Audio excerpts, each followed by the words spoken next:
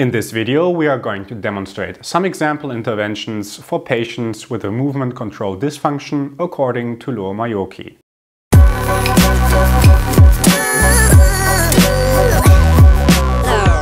Hi and welcome back to Physio Tutors. In our previous video, we talked about the 6-item movement screening tool by Lumbar to identify movement control dysfunction in patients with non-specific low back pain.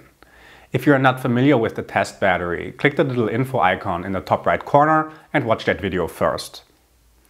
So, some patients will have more difficulties controlling movement into either flexion, extension, or in a lateral shift or rotation as identified during the testing procedure.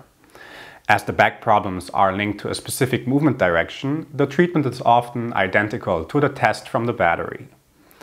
Now, here are some examples to improve movement control during flexion activities. The goal is that the patient disassociates lumbar spine flexion from activities involving hip flexion or knee extension, for example. Therefore, the sitting knee extension or wader's bow, regular squats and backward rocking are some simple interventions.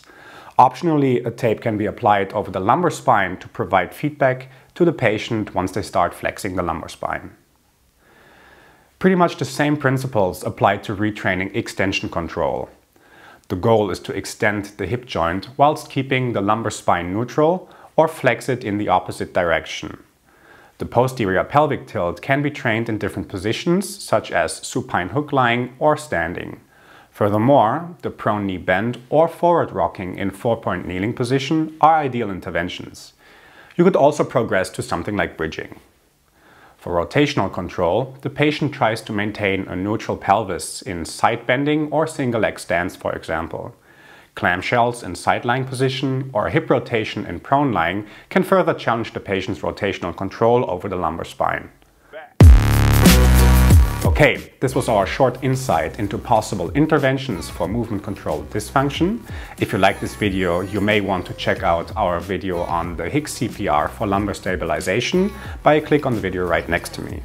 As always, please like and subscribe, follow us on various social media pages, and if you can, support our channel on Patreon. Links are in the description down below. This was Andreas for Physio Tutors. I'll see you in the next video. Bye.